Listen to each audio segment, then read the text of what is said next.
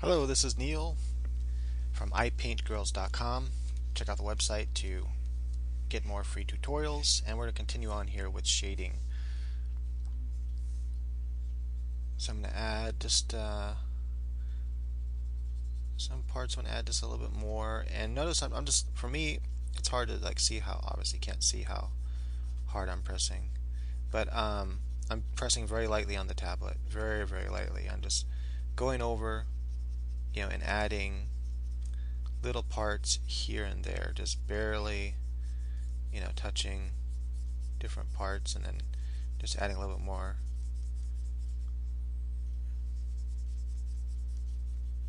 light and shade to some of these parts here.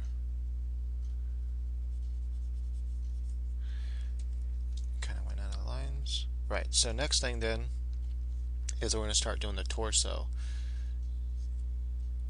I'm probably going to add a little bit of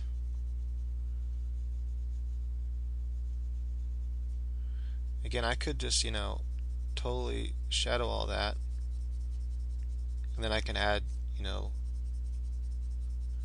the brightest brights if I wanted to. If I wanted to get a little bit away from the comic book shading, then I can add, the highlights, just little highlights where the brightest parts are going to be, something like that. Okay, so the next thing then is this form in here. It all turns away, so I can add. It can be really dark since it's all turning away from the form. Then some light might be hitting over there.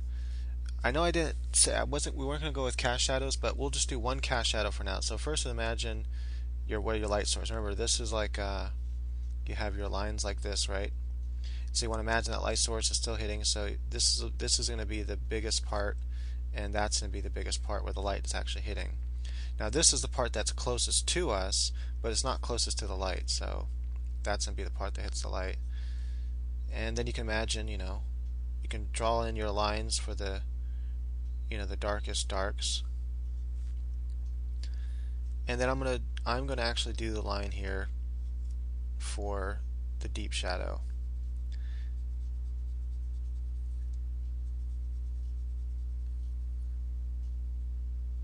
Even though we haven't got into that yet. It's pretty easy, you just imagine that you have whatever shape you have on top of the shapes. You have like this kind of spherical shape on top of a flat plane, let's say. Then the light's coming here, you have like that. Then this whole thing has to be shaded like a sphere and so forth. And then you know that the light is hitting all the edge of that here. So imagine that line. That's where the light is hitting all the edge of that object, and the light hits there, and it continues over here, and it puts down a a shadow here, and so you'd mark all that as shadow, right? So anyway, to learn that kind of stuff, to really get good at it though, I guess it takes learning perspective, because you can actually draw shadows perfectly with perspective. But anyway, so I'm gonna go ahead and shade this in. Might as well add a little bit of shade. I'm not gonna actually draw her nipples. I'm just going to, show that they're there by making them a little bit darker. But I'm not going to actually draw the other part, the nipple part. I can't remember the technical name for that part, areola or something like that. Anyway, that's the only part I'm going to color in a little bit.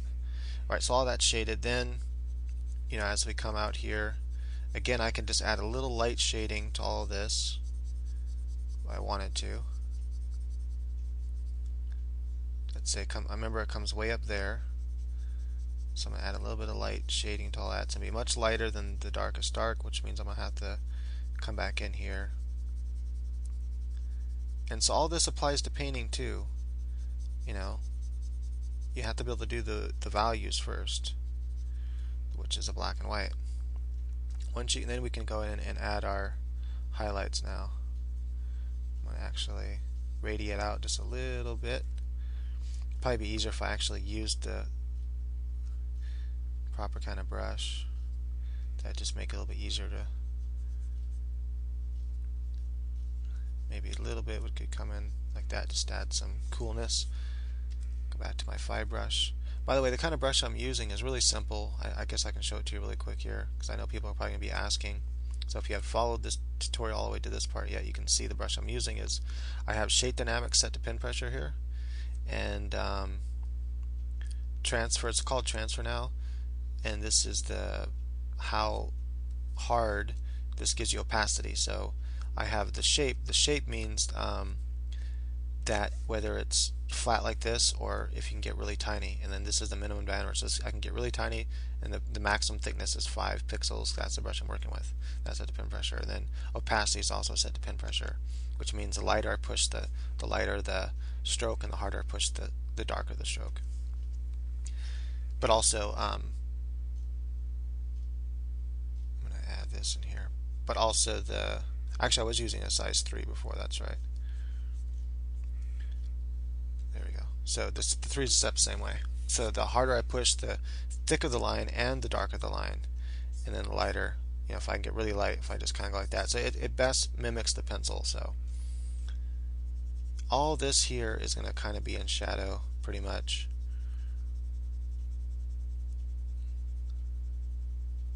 Remember this would be a cast shadow from her face.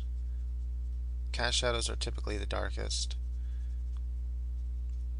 There might be a little bit of light here on the collarbone, so I can indicate that just by shade, just by making a little bit of shade darker.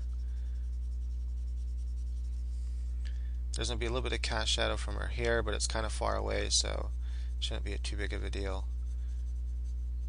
Right. Now, remember you saw this kind of 3D shape, so you will have a little bit of light in here. I'm actually going to color all this in. I'm going to color all this in as well. Just going to lightly shade it in. Then if I want to, I could add, a little bit of light in there. Right. So remember, imagine different 3D forms. You have that big 3D form there, that big 3D form there. And so that's what you're imagining, these 3D forms as you're coloring. And remember, the light is slightly coming down too, so the bottom areas will receive a little bit more shadow.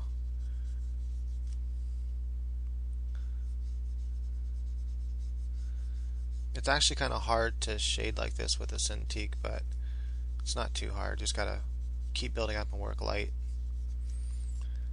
Okay, so I'm gonna imagine this 3D shape is coming in here like that, and it might be receiving a little bit of light. So first I'm just gonna kind of shade it all in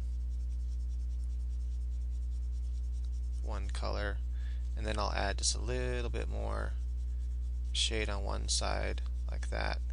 Just kind of add that 3D form. Same thing with this piece over here. Now remember, these this is one kind of shape that comes out like this. So I want to kind of imagine this whole shape down here. But before I do that, I want to imagine this shape here, which kind of comes off like that, and it's kind of shaped like this, right? So it does have some 3D form to it, and you can kind of indicate that too by the way you shade it. So I have a little bit of highlight here. So the first thing I'm going to do is I'm going to shade it all in one color. I'll add the highlight afterwards because it's easier that way. That's why you might as well take advantage of Photoshop, because there are certain things that are easier in Photoshop. You could do it with pencil too, but you have to erase, and that's kind of harder than just using white, and you just get more like painting. Just go right back over it, add the highlight there. So I was going to do more of a comic book shading, but I guess I'm doing more realistic shading for now.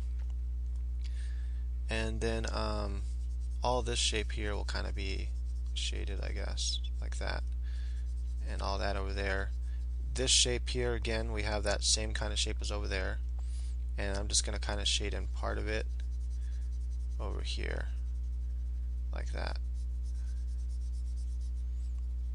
And then this kind of fades down into here, and this all gets really dark. That's one of the darkest places on the human body, right in here. I'm going to kind of come up on this shape here. This whole shape here is kind of its own separate little triangle shape, and so I might be making mistakes because I'm not like the perfect. I'm not the I don't have like absolute knowledge of the human body, and I don't have any reference I'm going by right now for shading, so I could be making a lot of mistakes, but I think I'm doing okay so far. The next thing is the belly button. This is important to remember. This is something you have to remember. You have two different shapes here, right? So you have this two kind of cylinder shapes together. And so you'd think the darkest part is going to be in here, but the belly button is another shape, like so. And so it adds this weirdness like this, where all this is going to be shaded in. That's going to be hitting, that part of that sphere will be hitting light, and then all this is going to be shaded in, and that part will be hitting light. So that's the best way to imagine shading those muscles that we're going to shade here. That's this whole two thing here. So just imagine shading it like that, whatever way the light's coming from. So if the light was coming from this way, then that side of the belly button would be getting the light, and you just reverse that shading. Okay, so I'm going to come back with the next part. Please click that thumbs up, man, if you're enjoying this, if it's helping you. It helps me, so press the thumb. Thank you.